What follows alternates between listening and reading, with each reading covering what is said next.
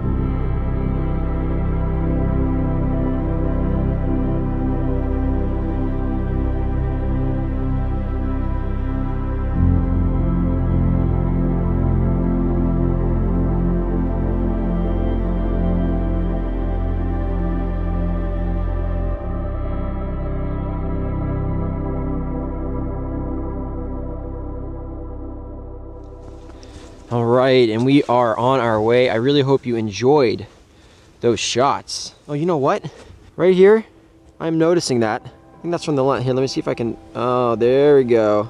All right, yeah, see, now you just can't even notice it. Can't even notice it. Ah, frick.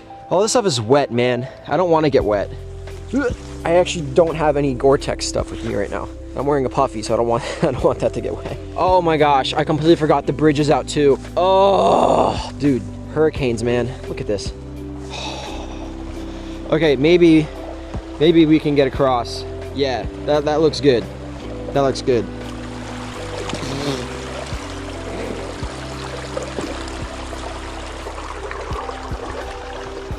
All right, there we go, easy peasy. It looks like they're maybe attempting to rebuild that.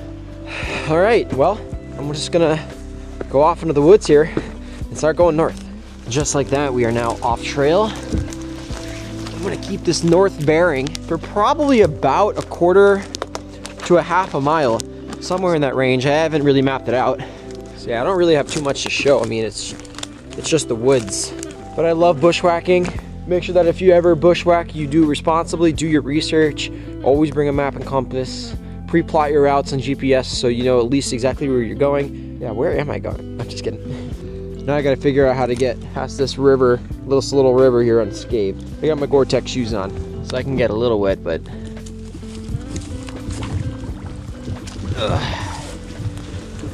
Nothing like starting your morning off with a little whack. A little whacking. The color is starting to look so nice through here.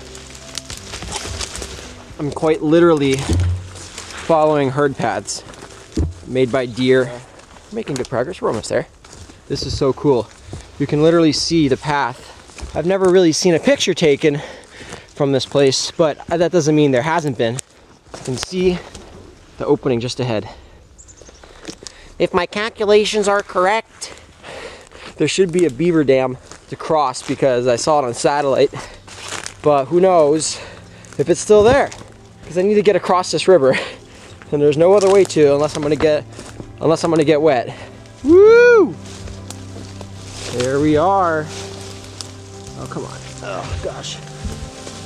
Oh man, I hope this is worth going to. Oh, there's the dam. Yes. We're gonna make our way over to it. So way off there in the distance, so there's the dam right there. And that's Mount Van Hoevenberg. Ugh. This is exciting. Thank you, beavers. Hopefully no one's home. All right. I am now going to cross the beaver dam with a very expensive camera. Okay, it's okay though. Definitely not the sketchiest thing I've ever done. Oh, this river is perfect though.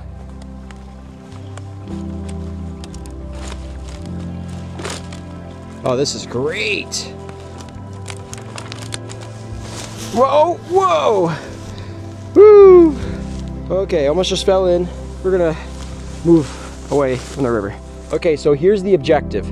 I'm gonna go around this meadow following the herd paths looking for a bright maple tree by itself because those sun rays are gonna come in and it's really nice and hazy and foggy in here. And the God rays are gonna be out of this world. That's why I picked this place, because I knew there's always fog in this area, which I can see, and single trees. And when that sun comes up here in a second through the valley, it's gonna be amazing. But it is nice, wide, and open through here. Wow, do you guys see that ridgeline? That is awesome. This is a beautiful spot. Just to show you how tall this grass is. You know. But then there's bumps.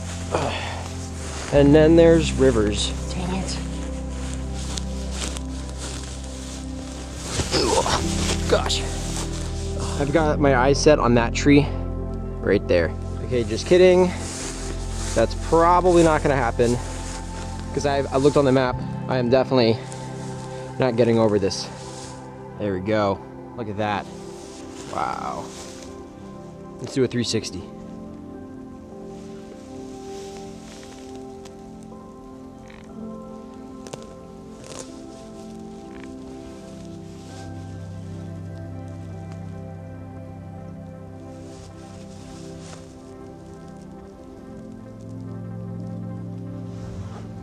There's definitely not as much fog in here as I'd like. I was hoping for a little more.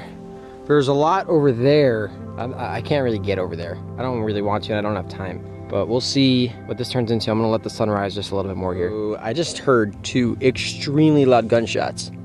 But from the direction they came, I didn't think about that. But I'm not in an area that people hunt, so that's why I didn't think about it, but maybe I'm wrong.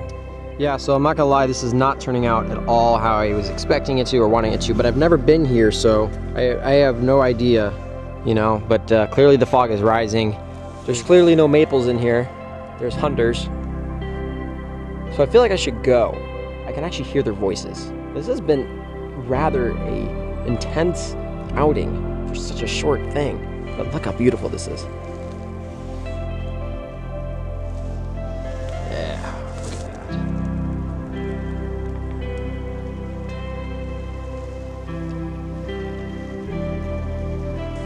See, it's things like this that are really cool. This little spider web thing. Look at that. Just a nice little string. Yeah, see, look at this guy. Wow, that is amazing.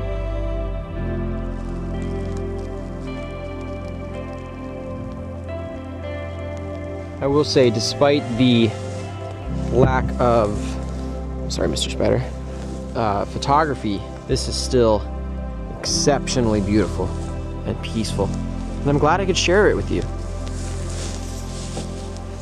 I am gonna make my way back here to the dam and, you know, back to the car. Yeah, I hope at least you guys found this video enjoyable. Let me guys know if in the coming months and throughout this next year, if you guys want more, you know, unique adventure things like this, because obviously it's not me on a high peak, which is fine. I'm not trying to only show me up in the high peaks. Yeah, let me know in the comments below what kind of videos you guys would like to see over the next year. And we are now back to the dam. Yeah, look at that. Ooh man, I might take a photo of this. This is sweet. I will say I will probably try to come out here next year or something like that again, because, you know, I gotta get that foggy morning, and I could come out here tomorrow or the next day, but it's kind of a hassle. I feel like I could find the same type of photo somewhere else. I can definitely confirm that it's beavers. I can see their teeth marks on the wood. Bye, Mr. Beaver Dam. Now I'm just gonna make my way back to the car, guys. I hope you enjoyed the video. This was a fun little outing experience for me. I have plenty of videos in the works, like I said. I'm gonna be completely redoing the whole guide to the high peaks here on my YouTube channel, creating a whole new kind of videos for that. And I got a bunch of other stuff in the works that I'm excited to release, not on YouTube. Make sure you follow me on social media if you want to be up to date on all things high peaks every single day, because I'm posting about it consistently on my story. So with that being said, I'm Jonathan Zaharek. We'll see you next time. Oh yeah, look at that. That's fresh. That's fresh. Beavers are active. Watch out, guys.